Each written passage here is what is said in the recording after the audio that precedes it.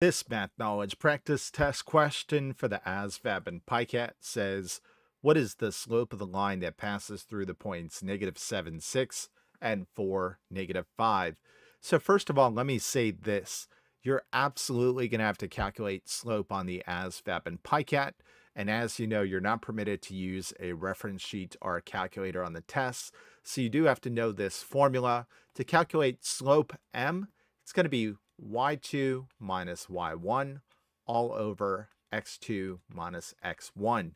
Now you might be saying to yourself, especially if you haven't done this in a while, where do I get x1, y1, x2, y2 from? Well, you get those values from your ordered pairs. This is x1, this is y1, this is x2, this is y2. So now all we have to do is plug those values in and do the arithmetic accordingly. Again, y2 is right here. It becomes -5 minus y1, which is 6, all over x2, which is 4, minus x1, which is -7. All right, -5 minus 6 is going to be -11. This becomes minus minus, which is plus. 4 plus 7 is 11. We have -11 divided by +11.